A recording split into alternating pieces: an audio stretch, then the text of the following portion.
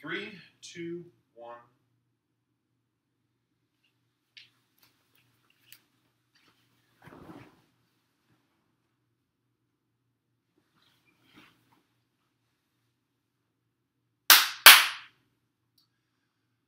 Hey there, folks. I'm Mark, in affiliation with Spectrum Pulse, and it's the Gunna Album Bomb episode, and it's Billboard Breakdown.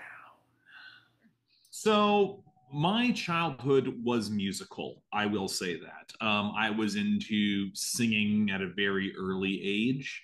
I took piano lessons starting probably when I was, I want to say 8 or 9, and that continued till I was like 16, 17. So I got up to like, I want to say grade 6 in terms of piano theory, like grade 2, I think, just in Royal Conservatory stuff.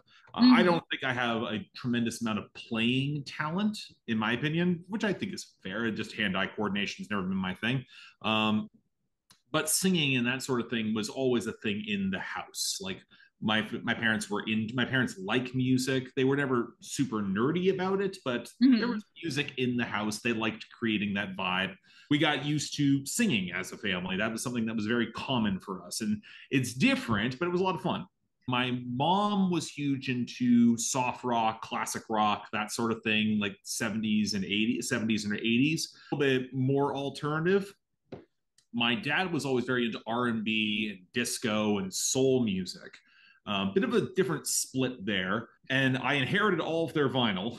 And what's interesting there is that around that same time, like late 80s, early 90s, they started getting into country music. And that's what my mom especially had heard a lot of country growing up, but now it was more pronounced. And that was a good time to get into country. Country was really good in the 90s. So that karaoke was a split. There was a lot of country that came up there.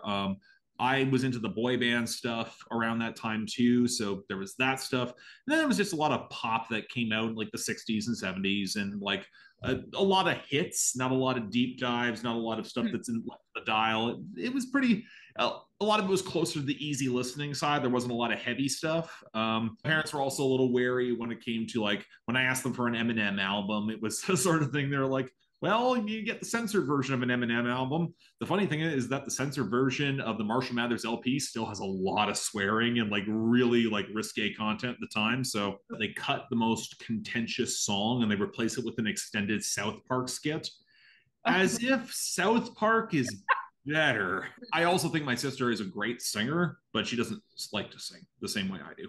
So I was more into stuff that was a little bit like, as I got older, I was into stuff that was starting to range wider. I got into metal. She absolutely did not.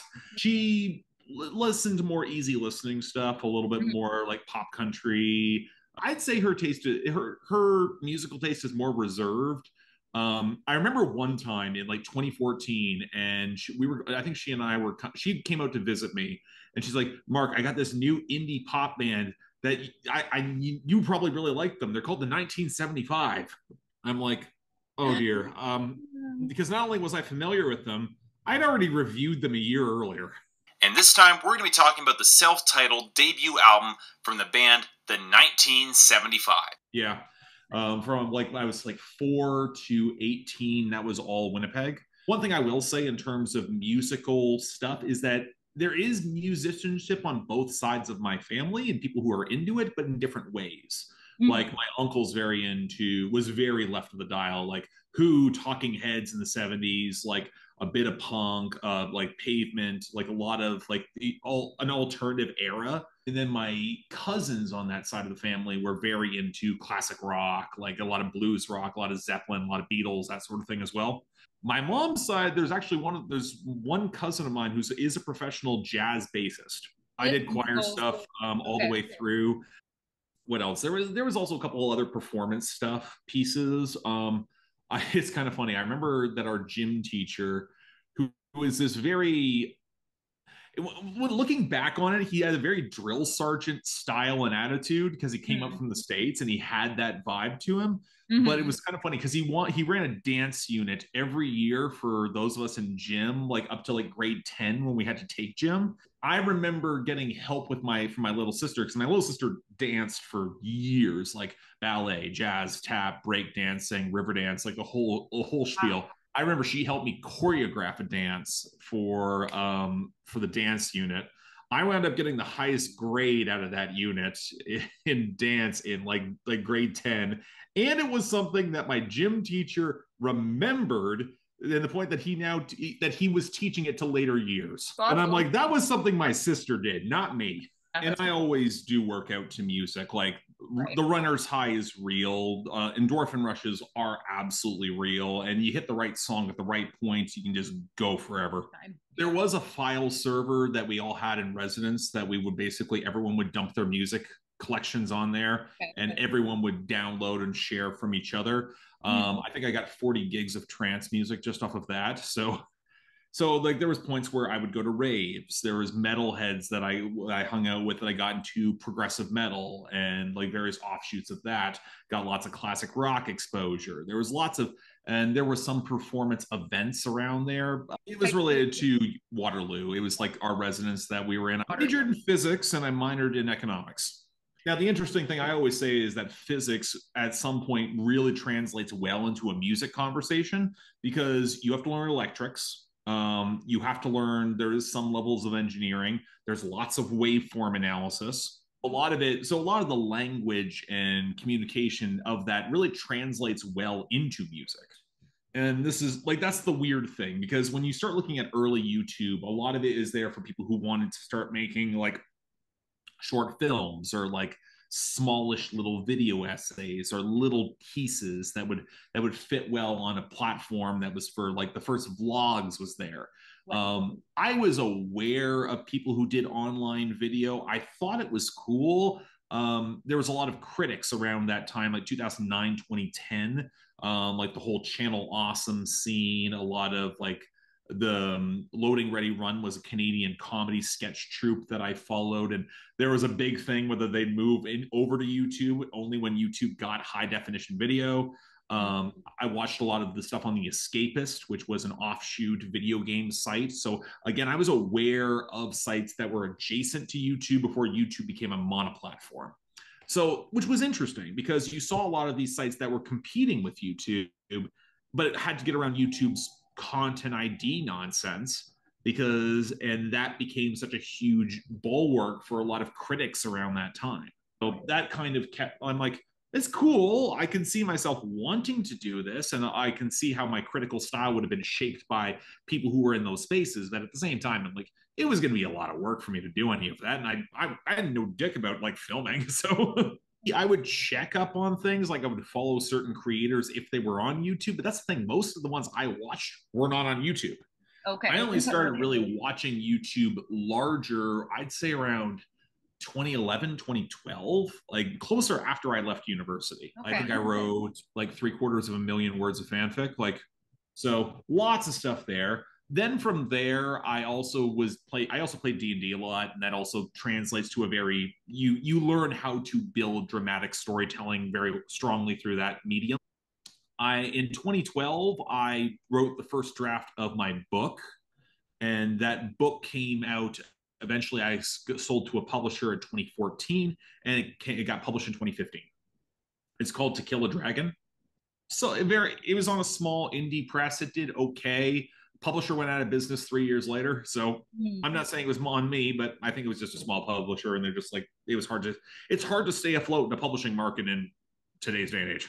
That was also one of the reasons I actually went YouTube and predominantly stayed independent rather than go to any of the big publications or try to chase that side of things. Because I'll give you a bit of an example. I first started YouTube, I got a camera going, and I was doing stuff specifically around country.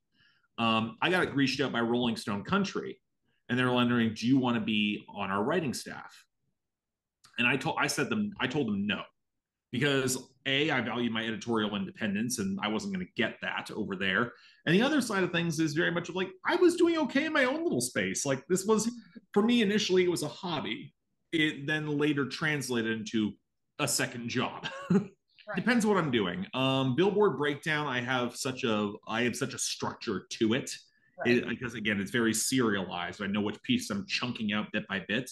A Mhm. lot of albums, it depends on the album, but for the majority of albums, I normally write my preamble first, Mhm. then listen to the album 4 or 5 times, and then build off of the preamble, or sometimes junk it and throw it out to try something new altogether. Um, Sometimes I write very minimal scripts if I'm just going to riff on something very off the cuff, which is rare, but sometimes I'm doing it to make a point, such as every time I talk about Kanye West. And And all right, let's talk about the newest album from Kanye West. Yay. there were creators I admired. There were people like Louis Lovog. He's a comic book reviewer is Mhm. still active today. Todd in the Shadows, who did a lot of like pop song review structures. um, I had watched a bunch of those guys do the video form, and I was doing the blogging stuff, and the blogging stuff was moving, but it Mhm. wasn't getting tons of traffic because like I had SEO optimized very well. I'm like, YouTube is a platform I can utilize to get additional audiences in. And I'm like, let's give it a shot. The one thing I will always say about doing YouTube music reviews, so you're never going to go viral off of them. Like, Mhm. and to be honest, I think the perception that certain critics have such a huge leg up, like Anthony Fantano with his 2+ million subscribers, the one big thing to highlight there is that he got that boost. He got an initial boost very early on by YouTube using the On the Rise program, and on the Rise got discontinued. I want to say within the first. By the time I had joined YouTube, it was nearly done. It was very much they give somebody a profile, they give somebody a little bit of a platform, they get that additional 30-40,000 subscriber boost out of the gate, and then they let the algorithm play from there. And he's one of the very few who has sustained and only built relevance since. I once saw, I'm going to cite Shane Dawson here, and I regret doing it already. The comment Shane Dawson said, and it was actually kind of canny when it came to YouTubers, was very much of the majority of them are there and gone within 5 years. They will get to a point, they will crest, they'll peak, they'll crash out, they're gone. I think, and he's right about that. I honestly think it's probably a little shorter. I'd probably say it's within 2 to 3 years these days. The fact that Mhm. I'm still doing this over 10 years in, and the business is stable, is Mhm. kind of a testament to the fact that for me, I approached it very much in terms of ways of let's try to build this systemically and sustainably. I wasn't going to be Mhm. chasing virality. I realized very quickly I didn't do reaction content. That didn't really fit for me.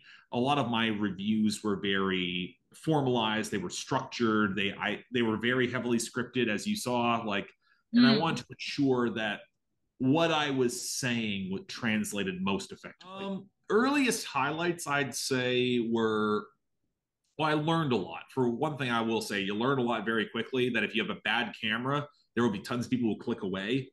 Like Mhm. when I finally got my camera and I finally got something after my first 40 or so videos, like you click away, you try to build more of an audience that they'll stay for the visuals as well. I think there is a lot of people who will be very visually entertained quickly rather than default to something that is more dense in terms of content, which is one reason I don't think I have ever built something that is built for easy crossover or easy virality, because a lot of my stuff gets dense pretty quickly because there's a lot of angles that I'm naturally considering that a bunch of people may not be. The tricky thing that comes with that is you got to be prepared to you got to be prepared to face the wrath of fandoms that are not used to getting talked about. And I was not someone who compromised my opinion either, so I didn't really care who I pissed off. So you can't see them now because they got rid of the dislike bar, but there was a time I would get pretty hefty chunks of dislikes from pretty much every fan base, even if I was positive on some cases, because I Mhm. wasn't positive enough. And the point for this is that I'm like, I realized I didn't care. Like it was Mhm. the sort of thing I'm like, okay, you roll with the punches. Like a bunch of people online don't like what I have to say, so I don't like half the shit they have to say either. Like you stop reading the comments very early because otherwise it'll do havoc to your mental health. it's not even the hate. You see so much positivity from, if you're building a fan base, you'll see a lot of positivity, but it'll be the one negative comment that pisses you off, and you find yourself seeking that out. That's not good. That's not good at all. So, well, it's harder to ignore the one because it stands out. Right. And especially on videos that, like, if you, and that's the other thing, you cannot predict which of your videos are going to take off versus which will not. You might think you have an idea of it, but you don't. Like, if you're talking on a major popular subject or major popular artist, maybe. It ain't guaranteed though. Especially if you, like, if you're algorithmically, if your video is not hit the algorithm at the right time, or if it doesn't show up in search results the way you want it to, it's dicey. Billboard Breakdown is its own thing entirely, because Billboard Breakdown, I've realized, has an audience that is not just mine. It also is the chart watcher types. So I'm really, they aren't always there for me as the critic. They're there because I'm the only person on that has consistently talked about Billboard in the Hot 100 for years now. It's going up on, again, like, I'm in my 9th year of doing it.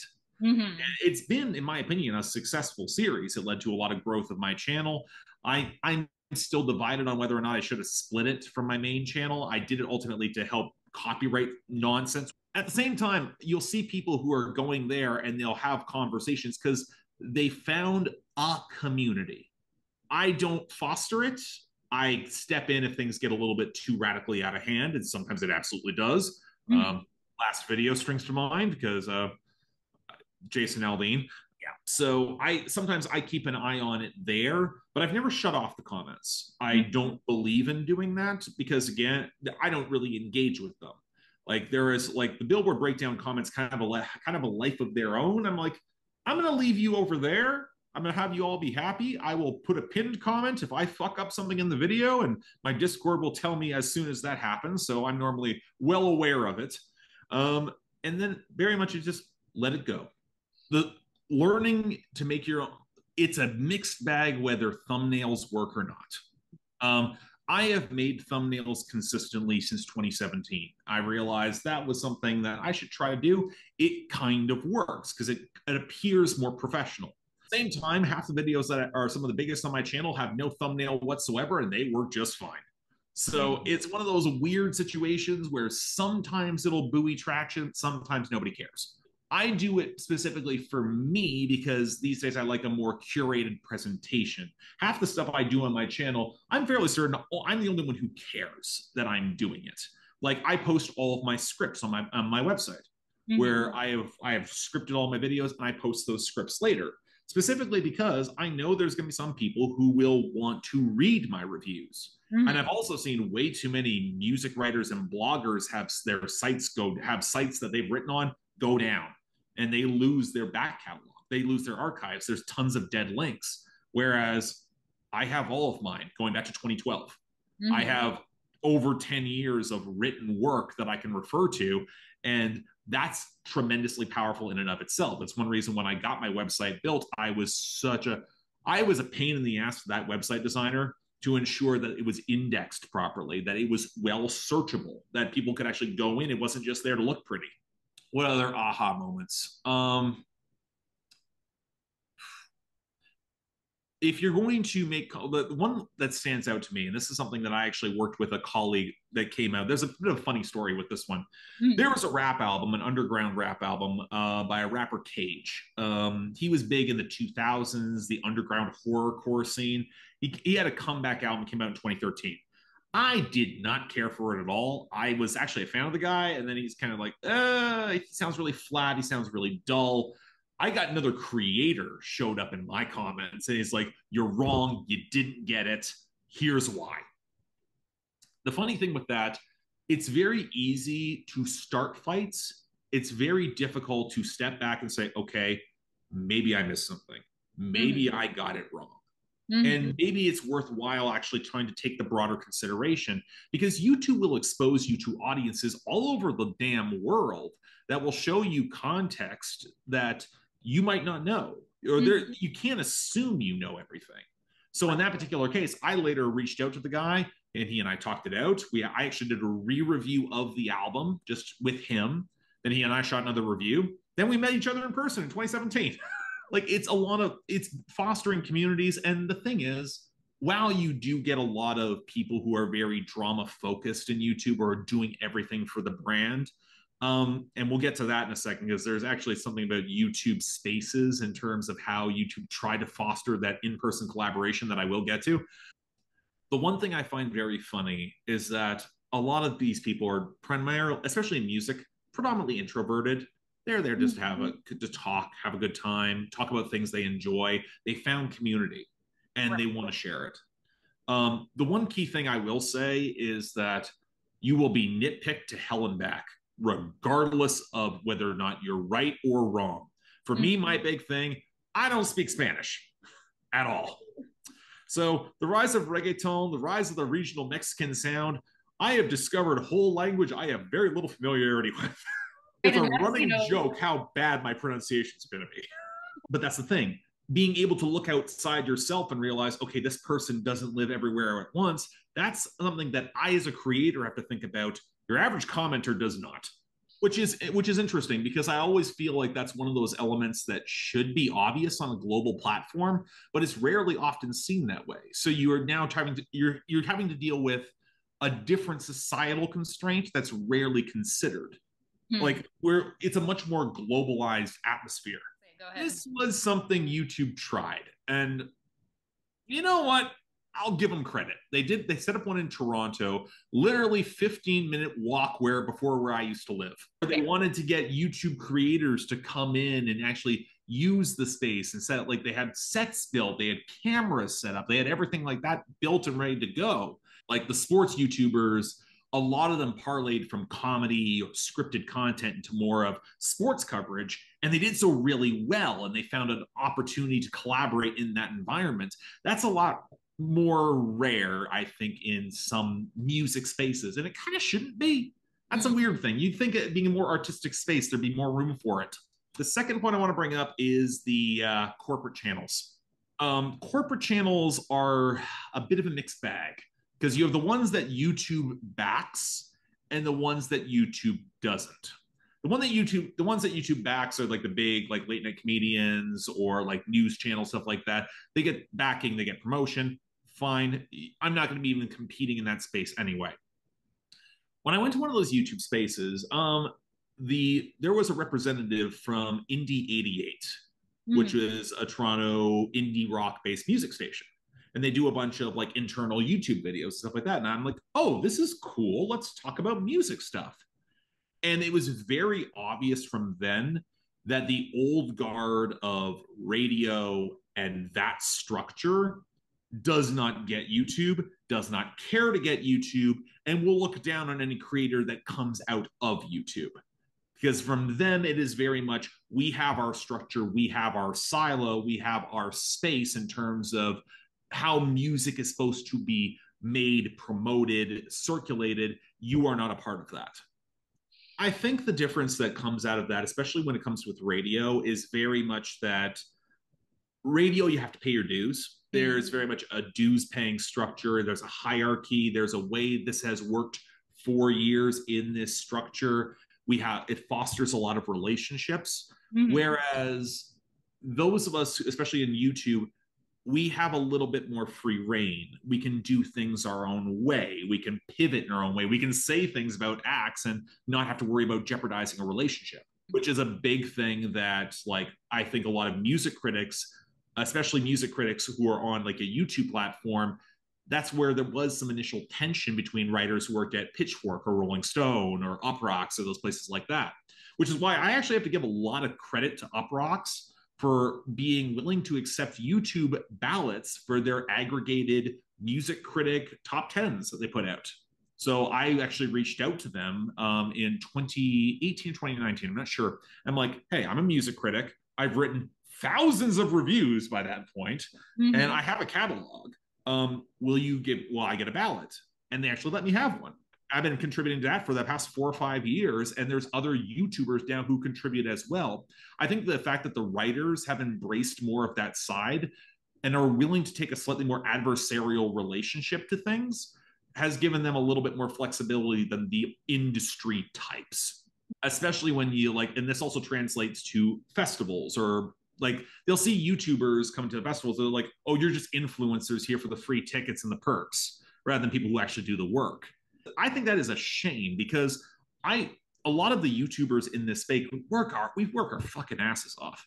The amount of privilege that I think some radio people have, and like, oh, we get the interviews first because we're radio. I'm like, yeah, but you're not going to ask them anything interesting. You don't have Charlemagne who's going to say something that's going to be contentious. You don't have an Ebro who's going to push back. And that's hip hop space predominantly. I've seen this in rock spaces, and they're some of the dullest interviews imaginable. Whereas a YouTuber is at least going to try to present something interesting. Like here's a fun example. There was one there, I don't know if the channel's still active, but it was a 6 or 7 year old girl who used to interview rock stars.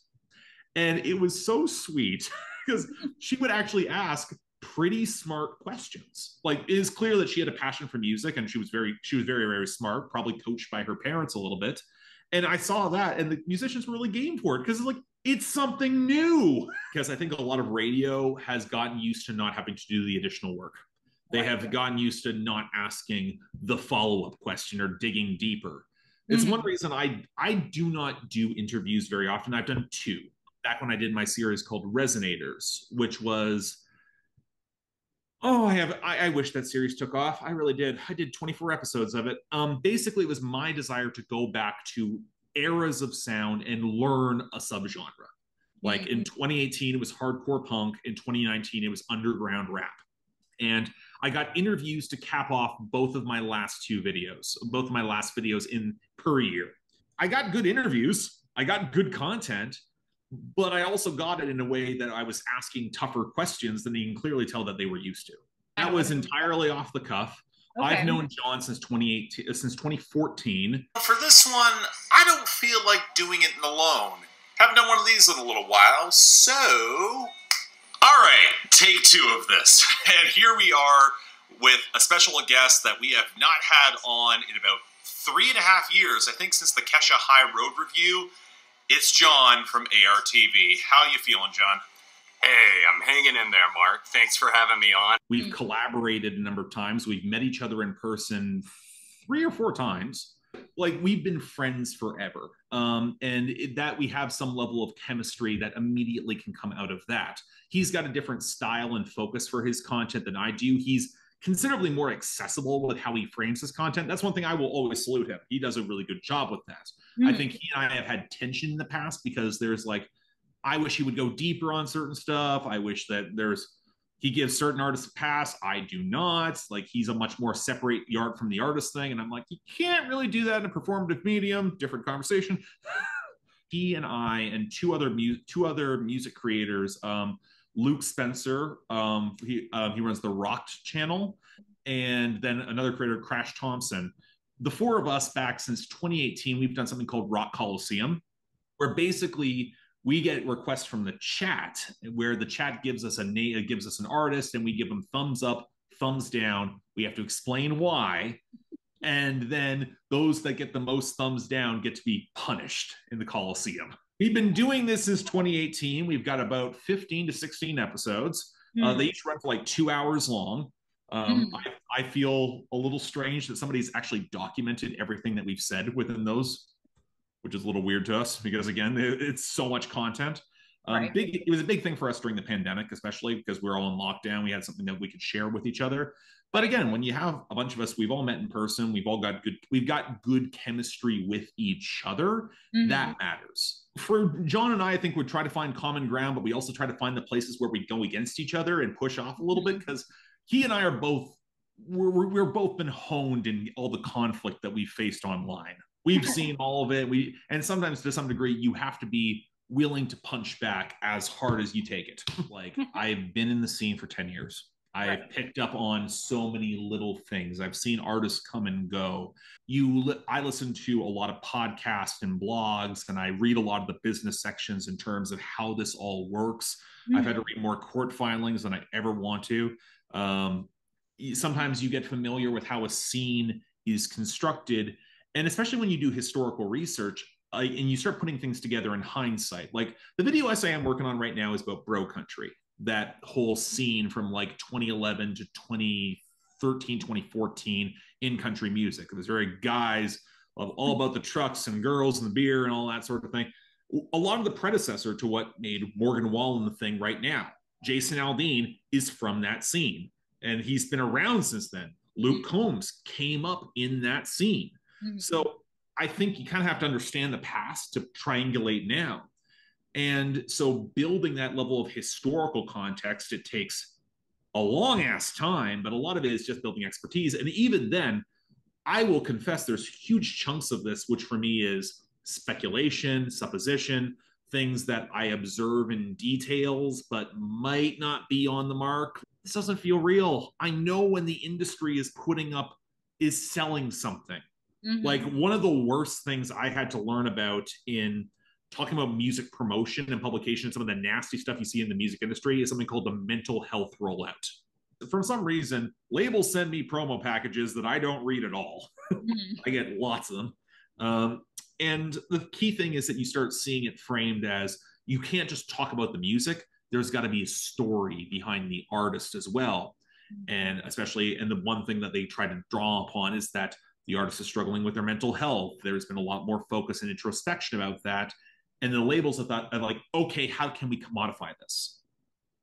How can we frame this and sell a relatable story? And furthermore, use that as a deflection from anyone who's going to critique it, because they're like, well, you can't say anything bad about that. He or she's going through a real mental health issue at the time. And I'm like, this is gross. Even if it's true, even if in cases where it's entirely valid, it's kind of gross to see it in a commodified conversation. It was, again, when Kanye West was going around saying he was bipolar, and that was the run up to his album in 2018. And I'm like, you know what? Even if it's all true, does it excuse someone for what they say and do? Does it excuse the handlers around him who have clearly failed at their jobs? Does it excuse how that is commodified? No.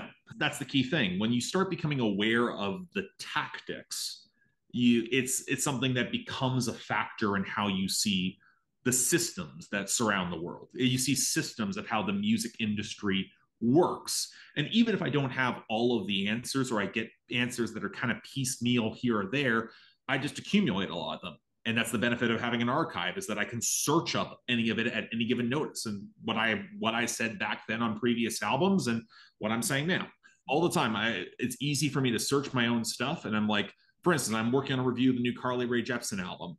It's still good. It's still worth hearing. But I don't know. She's capable of greatness. Which I like, don't love. I want to like it a lot more. And I've got thoughts as to why. The interesting thing there is that I have Carly Rae Jepsen reviews going back to 2015. So I have 1, 2, 3, 4. I got 5 reviews I can pull on.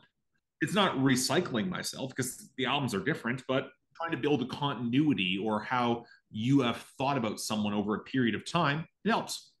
And then the other thing I want to highlight here is that in terms of communities, I would say I'm not an active participant in a lot of communities, but I'm often a fly on the wall.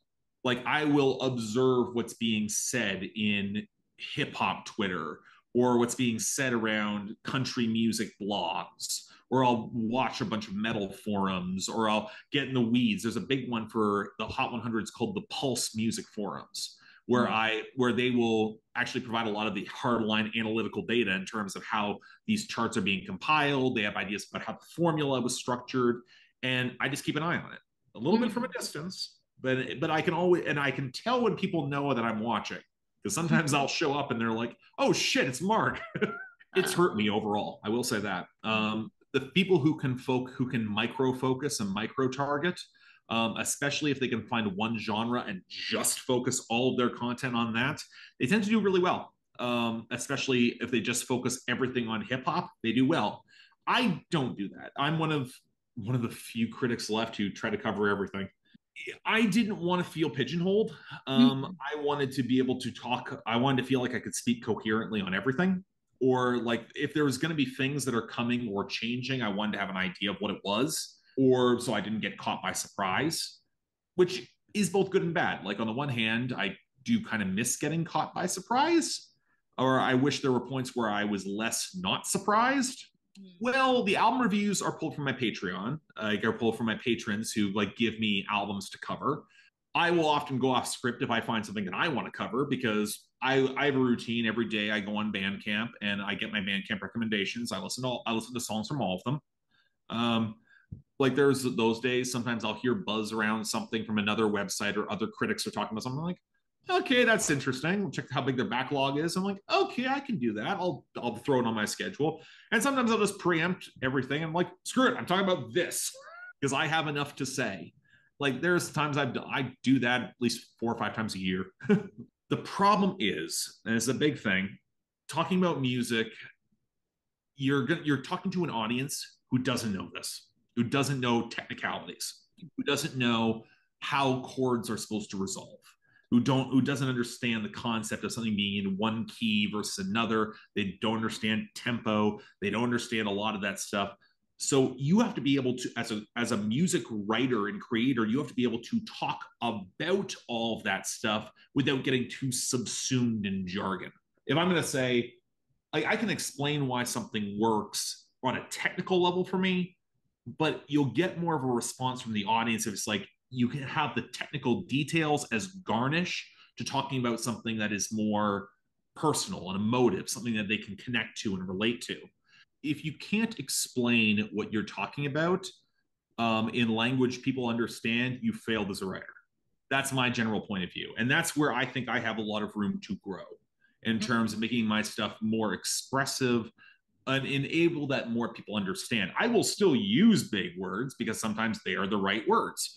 But at some points, you have to make sure you are coherent or that you are presenting something that makes sense. I have no problem using more technical vocabulary, but I will follow up with a line of, this is what it means after that.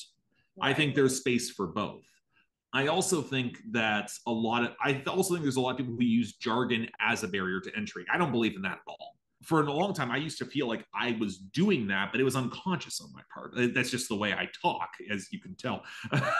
It's just very like I might want to be more clear, but sometimes I'm going to default to the more complicated expression because that's where my brain goes. Or my brain immediately thinks of this is what it is, and this is the best way to describe it as it is. I think when it comes to translating ideas, I think I don't claim to be as much of an educator. And I think that can be both a blessing and a curse. As a critic, it allows me to state things more equivocally. Like, this is my opinion. This is what I think works in this space. And here's the commentary as of what. If you want to catch up with me, there's my archive. Have fun. but that can be extremely dangerous. That can be the sort of thing where you're setting yourself up to fail if people do not want to do the work. And a lot of people don't. If you have a talent and you have an industry built to reinforce how good you are at something, and ergo you should be paid for it, ergo you're being put on a pedestal, it can reinforce the sensitivity, it can reinforce ego. It also reinforces the fact that a lot of labels do a really bad job at coaching artists these days how to handle it. Artist development's pretty much gone.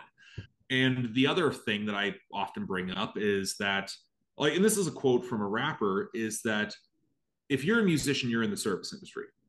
Like, you are providing a service, and a lot of people lose track of what that is. A lot of people lose track of what the value of performance is, what the value of what you are being aware of the relationship you are forging with the audience, which can be just as important. I had to teach myself. Dear God, it's hard. Like, the thing is like, I remember, I'll give you an example of where this has bit me in the ass.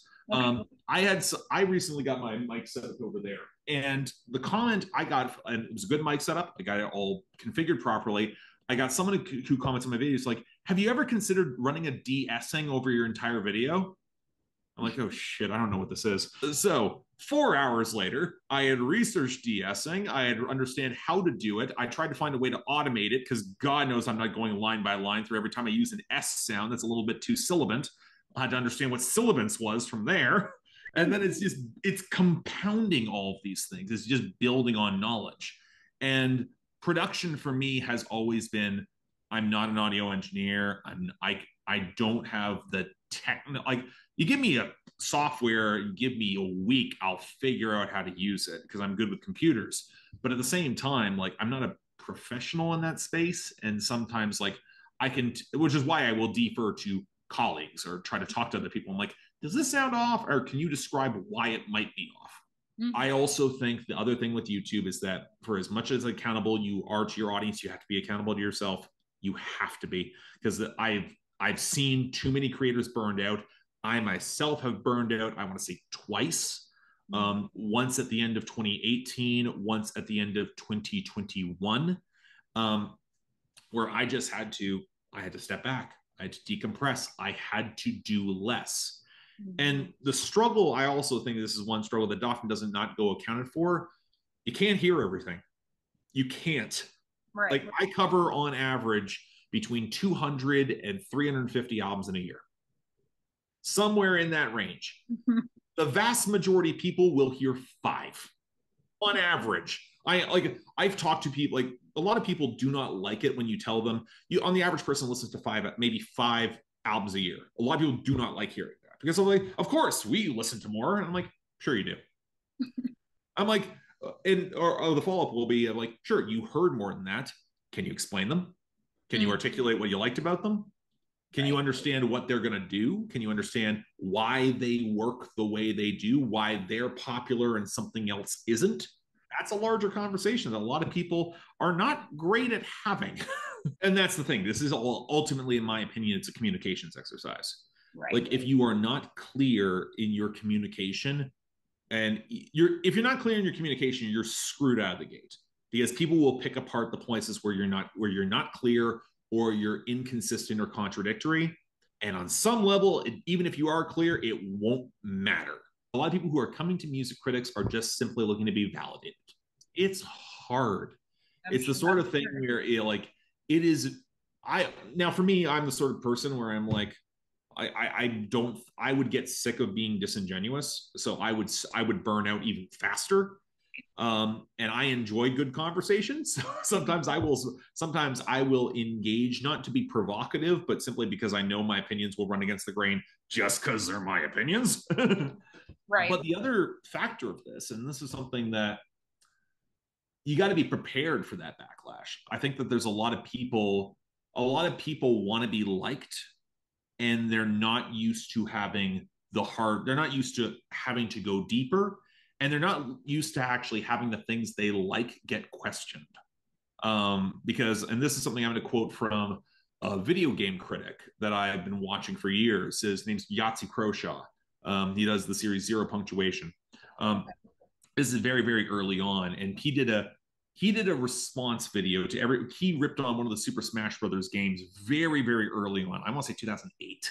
And in his video, he got so much negative feedback. He took it in and he responded in a very profane manner.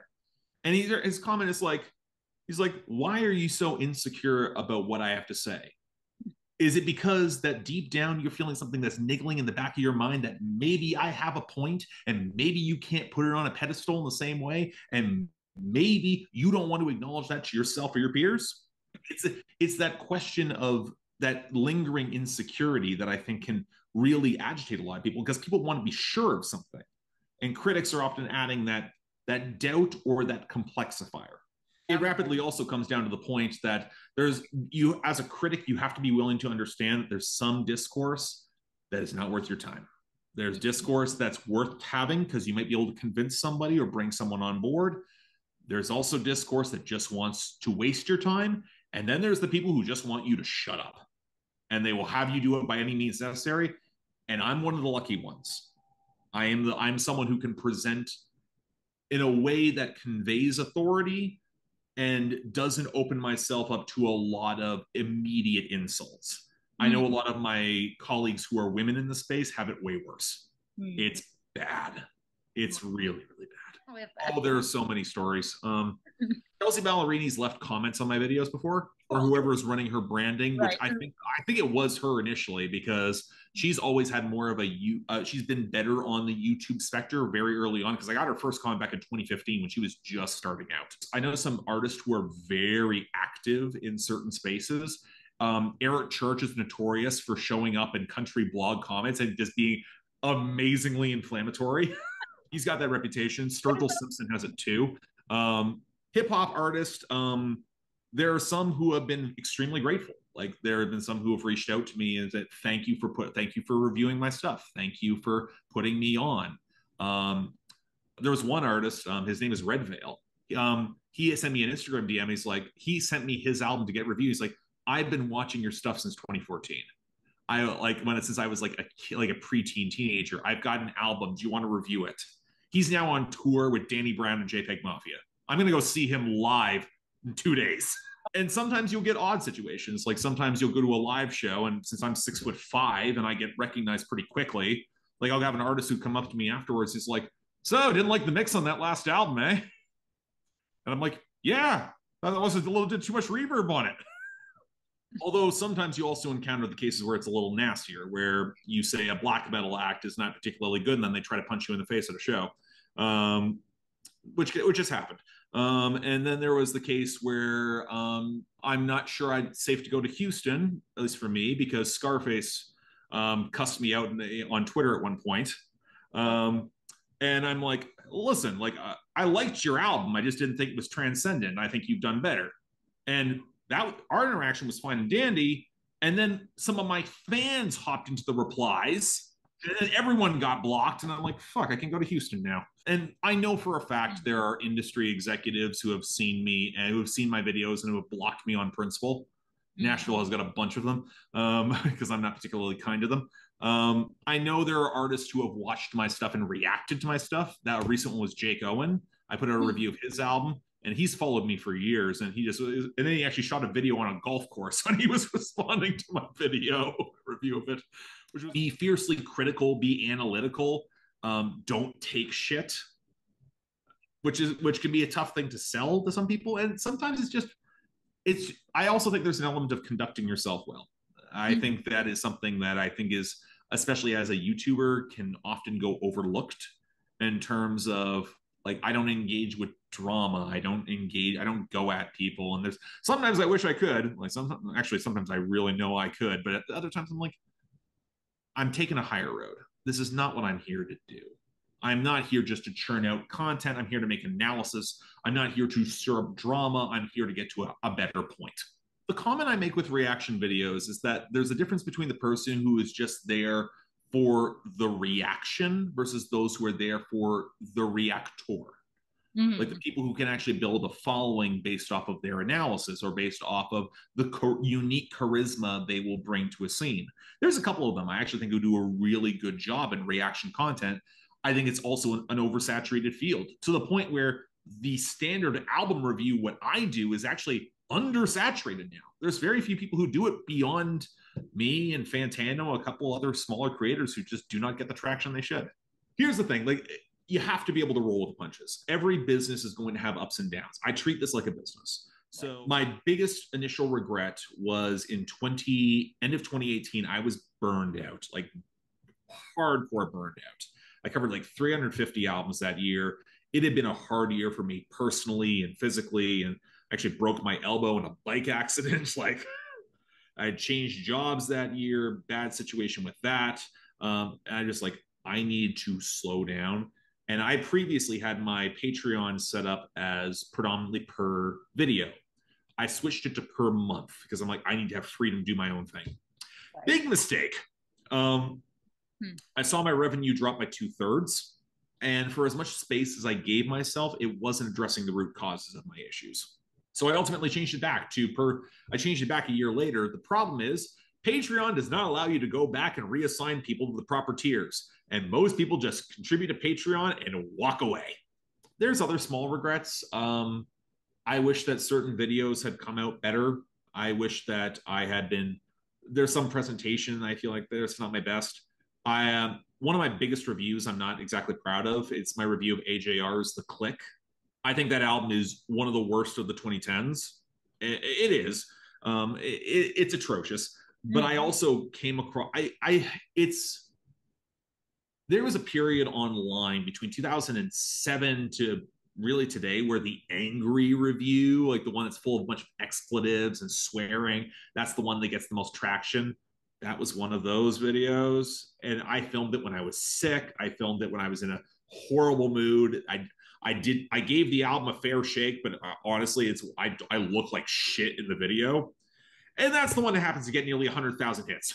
Like, again, you cannot control what goes viral. And it was frustrating. I think for me, I wish I was more willing to take more chances or be willing to cut bait faster. Like for me, the shorts were doing well for a while. And then I'm like, like I wasn't they weren't going viral. Like I wasn't catching a lot of traction from them. And I liked being slightly longer form content, maybe not super long, but requires a ton of editing because I'm trying to always improve my process. Beyond that, anything else I might be able to do to improve my presentation, I'm all ears. I wish I understood TikTok. And for me, it's the sort of thing I wish I understood how their algorithm worked or how to build a following there. I feel you need to be looser than I am for that. I'm recognizing that I am more familiar with traditional. I would fit better in a traditional media environment. Like I can see, again, if I built a show that I could pitch to TV. I also think being able to recognize your stark limitations is something that YouTube will make you very fundamentally aware of very fast.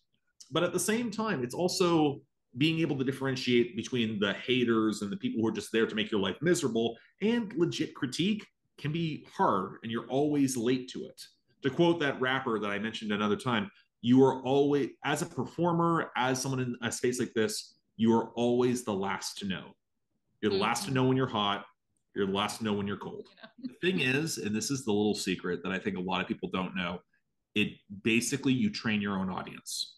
If you're used to putting out content maybe once a week, they'll come back once a week. If you're used to content once a month, they'll come back once a month. If you're used to putting out content once every 6 to 8 months, and you're putting out a 3-hour piece of content at that point, they'll come back for that. A lot of this, I think a lot of people do not make the effort to understand. They don't make the effort to understand their audience. And I think for some people, when you get to a certain size, that becomes impossible because your audience is just so friggin' huge and often comes up so fast without any PR training, without any training how to assess what this audience is and what they say about you. So you build up So the questions about obligations to the audience, for me, a lot of it has basically become like, I have to be willing to push back against my audience. Otherwise, I built my own echo chamber. And that gets real boring really fast. I like to get about 3 to 4 reviews out a week because that's normally the pace in which I operate. I'm giving myself more breathing room as of this year. I went to Barbados for a week. I didn't upload. It was good for me. But I'm also not the sort of person who relaxes easily. I'm the sort of person who's thinking about the next project, who is scripting stuff. I have so many unfinished scripts. I might want to write another book at some point. I'm going to need to take time to do that. So you get people accustomed to a schedule. If you get people accustomed to a schedule, they will be just fine with it. The other key thing, though, is that it's not always based on uploads. It's based on watch time.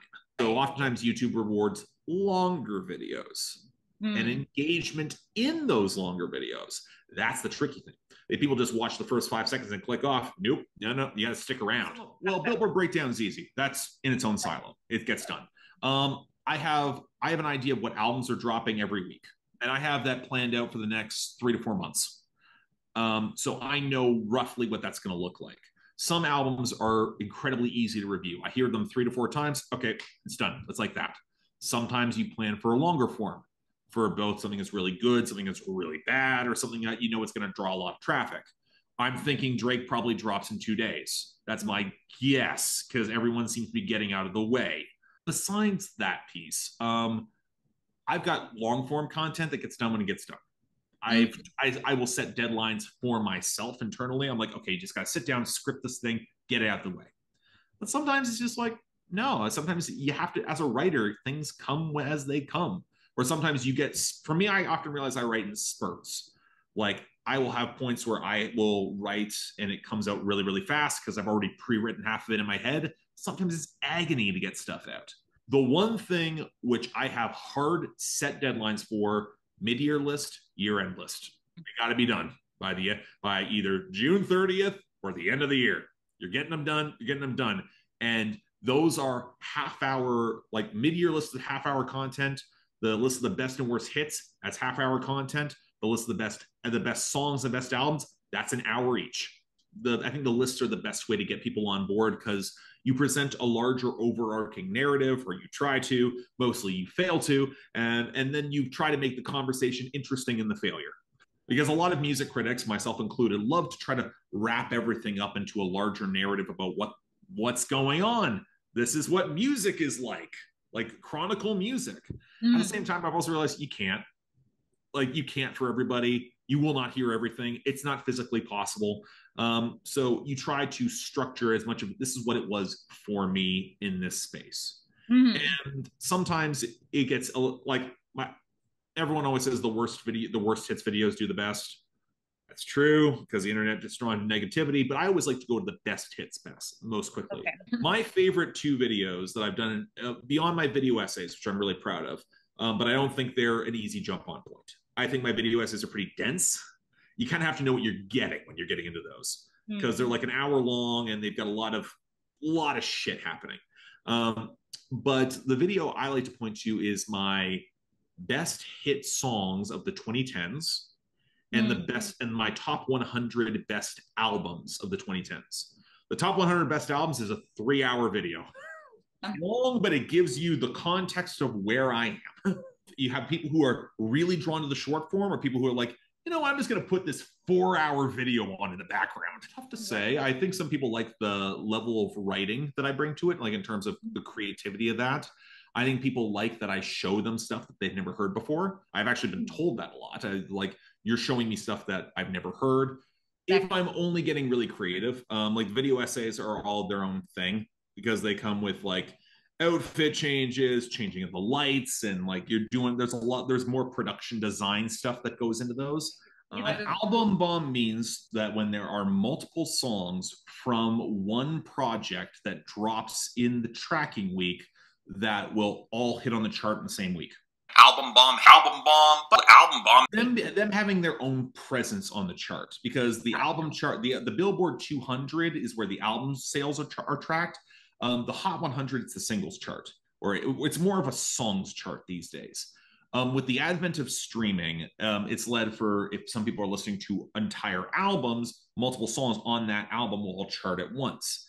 Sometimes that will give you an idea of, oh, because of this guest performer, this is now debuting based on that attention. Or based on, normally it's the first 5 or 6 songs on the album. There is examples of this happening pre-streaming. Taylor Swift is a big one. One Direction was a big one. Drake sometimes was. He really came in his own in the album bomb, mostly because his albums were so friggin' long. A lot of it was very much, if you are streaming dominance, you will normally have an album bomb on the charts because that's how music is rewarded these days in terms of what tracks. A lot of these songs are not guaranteed to become hits, but a lot of labels pay attention to what comes from an album bomb and what lasts. If something hits the chart one week and is gone the next week, we're not throwing more money behind it. But if something lasts maybe 2, 3, 4 weeks, I'm like, okay, this could be a single, or it could be a fan favorite. And sometimes that's already buoyed. Sometimes the label already has the market research in place. Like, okay, we know this tested well, all of the money now to support it. But sometimes it's like, oh shit, we didn't expect that would work, but why not give it a shot? The one thing I will say with this is that specific artists album bomb in different ways. Taylor Swift is a fascinating one because she routinely has gotten them since, I want to say, Reputation. No, since 1989. 1989, she will get the album bomb where nearly the entire album charts. But she's also came up in an environment that was very singles driven. Like, these are the songs that get shipped to pop radio at this time, at this venture. And watching a lot of radio acts adjust to streaming has been fascinating. If you want a case study of how that's happened, 2018, Cardi B versus Nicki Minaj. Nicki Minaj was trying to album bomb the charts, and she kind of did, but nowhere near as well she should have. Whereas Cardi kind of just ran roughshod. Entire album hit the charts, multiple songs stuck around multiple weeks, and translated into real tangible singles runs. Which is entirely why I'm not surprised Atlantic is so panicked at the fact that, oh crap, we might not be able to do this twice. It's important to highlight that rap is about 50 years old now. It's not new. There's a pedigree of rap that has existed for decades now. There's a song by one of my favorite rappers. It's called Rappers Will Die of Natural Causes. 4. Lying on the edge of a cliff, watching everything fall down. And it talks about the fact that rappers will become middle-aged. Rappers will start dying, not because they get shot or because of gang violence, but because, no, they'll wait for their children to call them and they'll die in nursing homes. Right. It's actually a really bleak song. It's by an artist called Open Mike Eagle. His catalog's fantastic. The comment that I always have with rap is that, and this is where I feel a lot of classically trained teachers struggle with rap, is they don't understand the types of musicality that goes into it. Rap is often very heavily rooted in old samples of disco, old samples of reggae, old samples of jazz, especially in the modern era. So if you understand the musicality of those samples, a lot of that will play into how you can address how these songs flow. The next, I will say it's gotten even more pronounced with certain artists like Mos Def, Fonte, the massive wave of trap artists who came up in that wake where melody is so much more prominent. A lot of classically trained people really balked at rap in the 80s and 90s because it was so beat driven. And it was very hard hitting. It didn't have the flow that they were used to. Now I would push back and say, okay, but depending on the classical movements, there are slots that was also very beat driven, drew upon jazz, also had complexities that you got to be able to roll with some of that as time passes. And it's not like, and I've listened to enough bad prog metal that's just wank on, it was just classical wank in a different setting. Like I've heard that crap. My thinking with that is that if anything, I think rap as it is right now is most able to be accessible to a wider audience because it is more tuneful. And so you have that melody, you have that complexity, especially with trap, given that a lot of it relies on eighth notes and how, in terms of how the drum patterns go, there's actually a level of complexity that I think is often not sought out to the same degree. It seems like everyone's doing it. And I'm like, yeah, but there's a way of doing it well. I will also say in terms of content, there's a lot of rappers who have now become parents and who have realized, okay, there's stuff that we can show our kids, but there's stuff that maybe isn't appropriate. And a lot of rappers have put in the work to try to find stuff or try to make stuff that is more pop friendly and accessible. And let's be fair, that's been around since the very beginning. MC Hammer was a thing. Will Smith was a thing. Pop rap has been around forever. There is more risque subject matter, but that's true in every genre. We don't criticize rock in the same elements for all the crap that Led Zeppelin got away with, when they weren't stealing from the Yardbirds. Like all these genres have their risque side, have their elements that have often been sanitized or whitewashed or shoved out of history. Even classical music has some of it too. Yep. Which is fascinating. And you go back and read what some of those composers were into. Like, now, granted, I often think a lot of it comes with a very, you got to be careful with rap, with some people crack down on rap because it often just reveals a racial bias, which can be like, oh, it's the hip hop, and it's the same fight that got pushed against rock and roll back in the 50s. And I'm like, okay, we know what you're doing. Here's the thing. I often think that a lot of that conversation is easier for kids than we give them credit. A lot of adults are terrified to engage because they're afraid of getting something wrong. Where in reality, if you're in community with people, of course you're going to get shit wrong. It's a factor of being human. The factor is learning and rolling with it, trying to find things to do better. Like, there's ways that we can make this better. You don't have to ossify and just be set in your ways. If you're willing to learn and you're willing to listen, it'll get better. But again, that gets back to the points about education that you raised earlier. It's the point of, are you there to learn? Are you there to work? Are you there to go and get your job? I say music, movies, art, and culture as my tagline that gives me flexibility. Because I did a review of the Barbie movie. There's a lot of music in that movie, but even beyond that, I'm not as heavily versed in film. I've also rapidly discovered that film discourse is so much worse than music discourse. My God. A lot of the philosophy which I approached the Barbie movie and I managed to pull out of that, I'm like, this is conversations I've been having in music spaces for years now. Mm-hmm. And to see that film spaces are so slow to it and have not and aren't willing to engage on that level, I thought was very telling. But again, it's also it's a highlight of how culture can get so siloed. I keep my tagline open predominantly because music, movies, art, and culture. I think art and culture is intrinsic to all of this, and that's the overarching thing that lets me get away with tangents into philosophy or sports or politics. I also think that politics. I could say music, movie, art, politics, and culture.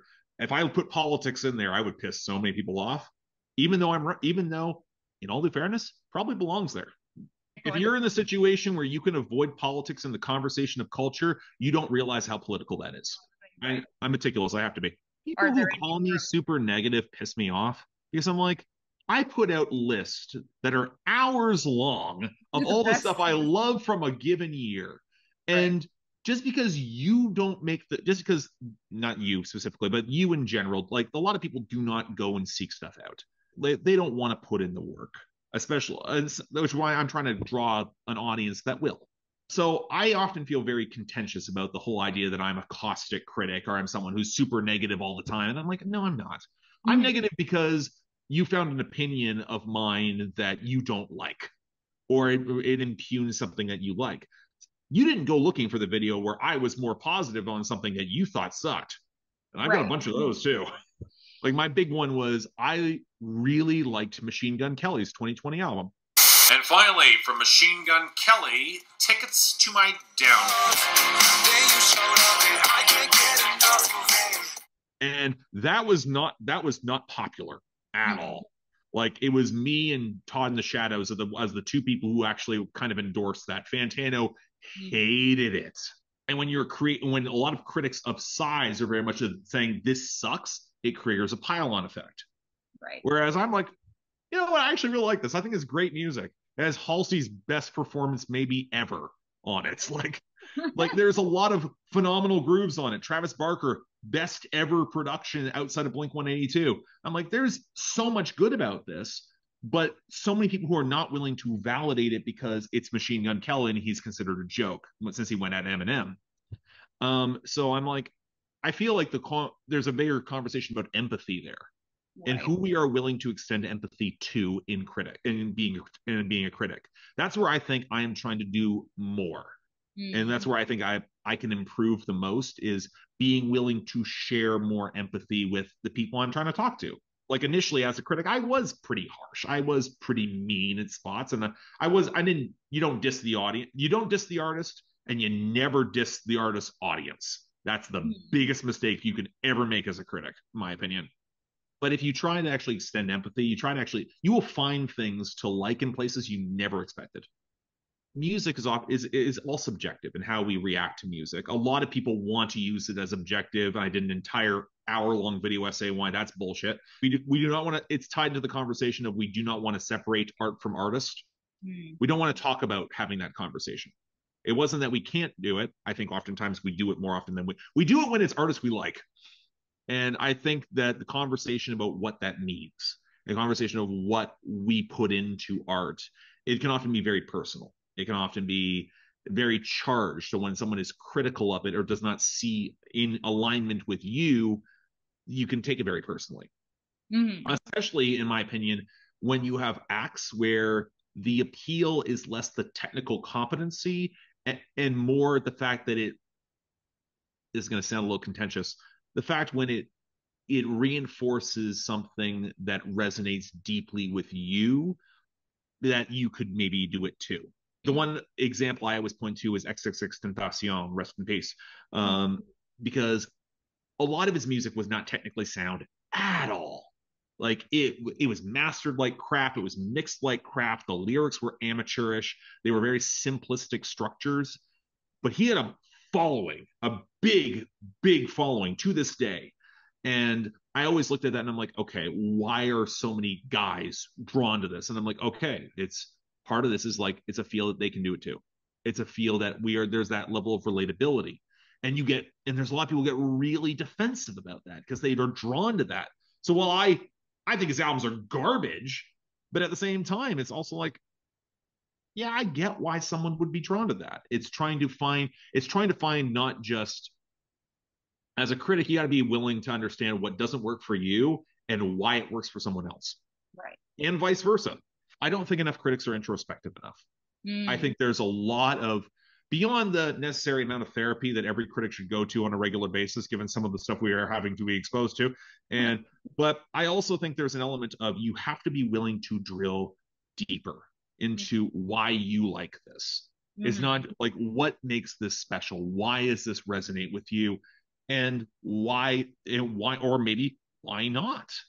Why isn't something clicking? And then be willing to admit when it doesn't. And again, like sometimes, again, we cannot figure out the human mind. We're not all going to react the same to the same artistic stimuli. That's what makes it interesting. That's one reason I kind of really hate the culture of ranking in scores and why I got rid of them. A lot of people really cottoned on to it because they're like, oh, he gave that an 8. That means he must like, it's above all these acts that are given a 7. And I'm like, you're missing the conversation. You're missing the stuff that's more deep and interesting. I will use scores in my own personal logs for how I thought about something at a time and then changed it. But at the same time, like I think there's a lot of people who will go to a score over any sort of discourse. It drives me nuts. And I also think that since a lot of music critics or music fans are into very experimental stuff, you also create this barrier where you have a lot of these albums that are rated really, really highly, but are really, really tough to get into.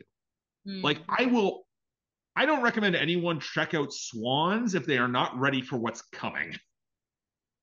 Swans, to give you some context, they've been around since the 80s. They are a no-wave drone act.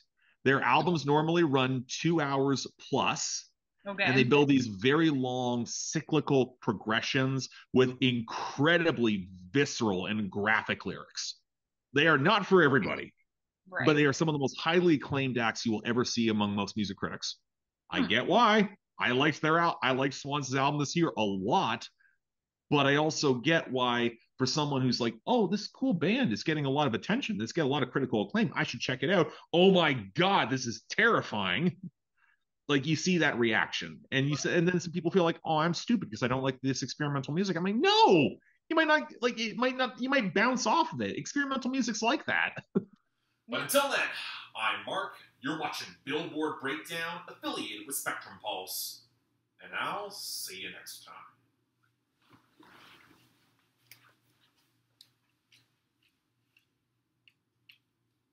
Okay, we're done.